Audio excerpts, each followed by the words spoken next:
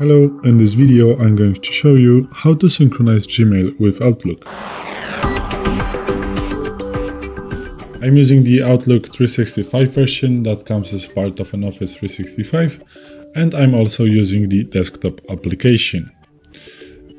But if you have the older version of Outlook, it is all going to work the same, so no worries. And if you're logging in to Outlook through the first time and you want to get your emails from Gmail, sorry, it could be Gmails. So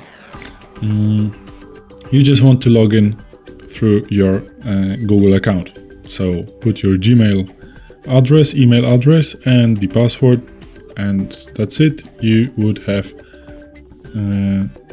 then all the emails in your Outlook application. But you can also add another account through once you have, for example, an Outlook account just like me right now. What you want to do is to click right here and then click add account. And from this time, it is all going to look the same as you would log in the first time. So you can still follow these steps. So what you want to do is to put here your email address from Gmail, then click connect. Now again, next, and now you are going to be asked to put your password, then just click next, and as you can see, the Google is going to ask you about this, access to your Google account, and of course you want to click allow. And once you have added that, you can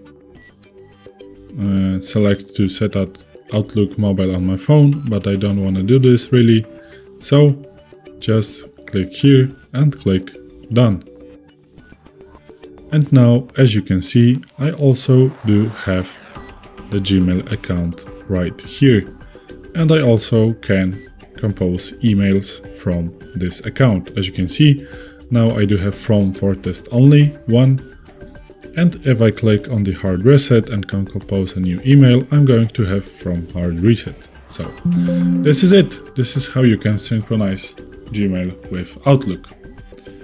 Thanks for watching. I hope this video helped you. If it did, please hit the like and consider to subscribe to our channel. Bye!